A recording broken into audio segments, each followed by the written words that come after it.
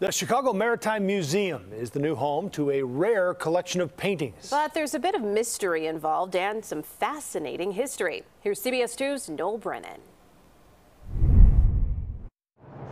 Chicago's maritime history is Chicago history. Imagine the Chicago River before our time. They're very industrial views.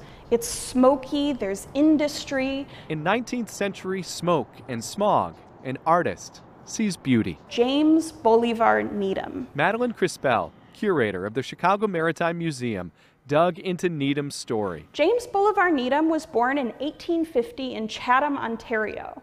That's the region of Ontario that was considered the end of most of the routes of the Underground Railroad. Needham was black and worked as a deckhand on Great Lake freighters before settling in Chicago and picking up a paintbrush on the docks. He was a plein air artist, meaning like the French Impressionists, he painted on site.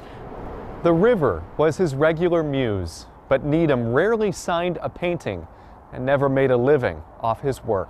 You know, this is a period where it would have been incredibly difficult for a black artist in Chicago to gain the kind of prominence like, say, the white French Albert Fleury was able to gain through very similar subject matter in their paintings. Crispell can't say how many Needham paintings are out there, but she believes she's found 5 more. These paintings that you see are very representational of his work. A Chicago collector donated the oil paintings that lack signatures but point to Needham. It's this one right here in the center. The artist, who was known to paint on pieces of shipping crate, may have left a clue behind canvas. And at the top you can see some of the nails that would have originally joined that shipping crate together. All 5 paintings will debut at the museum next week. We know he had a unique perspective. Celebrating an overlooked artist and overlooked beauty. He may have been able to see the beauty in those scenes that other Chicago artists couldn't. Noel Brennan,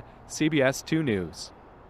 The new exhibit opens next Thursday at the Chicago Maritime Museum. This spring, the museum will dismantle the frames and inspect the paintings in hopes of proving once and for all they were done by James Bolivar Needham.